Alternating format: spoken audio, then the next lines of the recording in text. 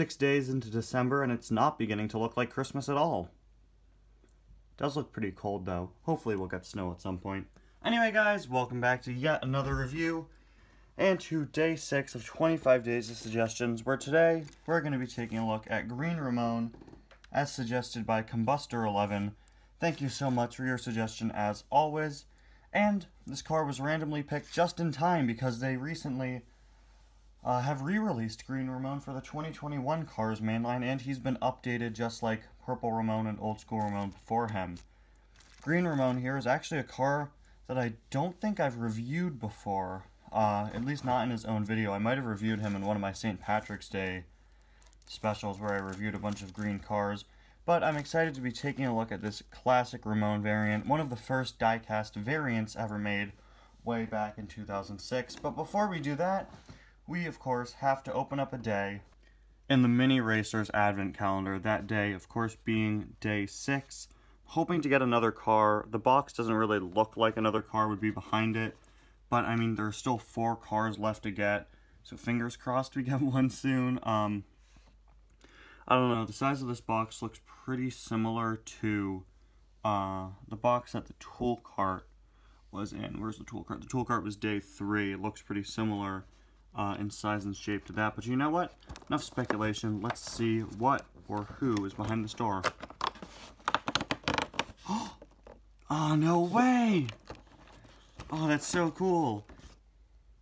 It's funny, they put the 2 cars that I wanted the most in the Advent Calendar as the first 2 cars you get. This is the snowy holiday version of H.J. Hollis, a character that I don't have the regular Mini Racer for because he was first released in a 15-pack where I had everybody in the pack aside from him and the other exclusive car, which was the non-metallic Sterling. Look at him, he's very cool. I think he's been released as a single in the mini boxes since then, but again, as I've said hundreds of times at this point, my stores don't get the mini boxes, so it's great to have at least a variant of HJ, even if it isn't his normal variant. It's this very cool, exclusive, snowy variant. I'm so excited to have him, and I really like that they chose to give a random car a snow variant, especially one that I didn't already have. Maybe I would have preferred a snowy Cal Weathers, but it's really nice to have HJ. Look at that, that is very cool. And I'll be taking a closer look at everything in this Advent Calendar once every day has been opened. But we're going to move these guys over to the side here and start today's review of Green Ramone right after we opened up a green Mini Racer. So, Green Ramone here, as I already said, one of the first variant diecasts released way back in 2006. It's got a very cool design.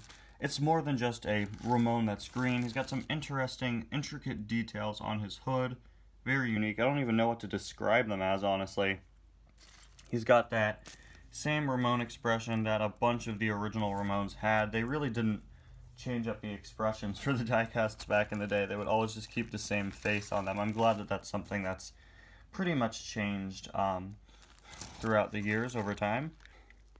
Moving on to the side here, we have more of this sort of striped line design. I really don't know what to describe it as, but it is very cool.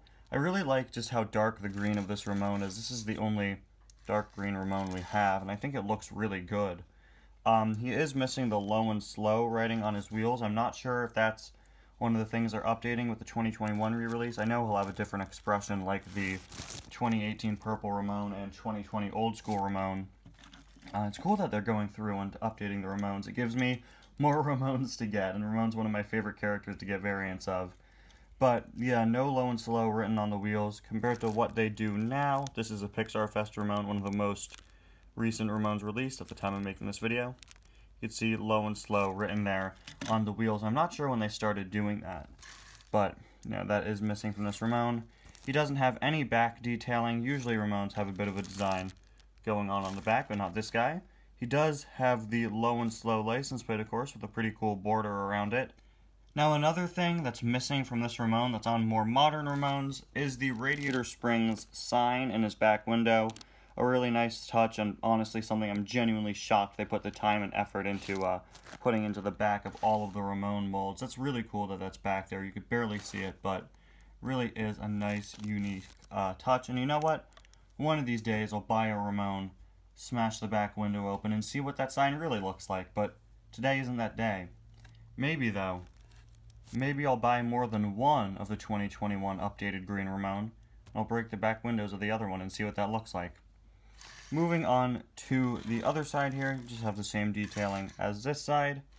And there is the base. See the Chevrolet copyright down there, because of course that is what Ramone is. Anyway guys, thank you all so much for watching, and I'll see you guys tomorrow for another day of 25 days of suggestions. Bye now.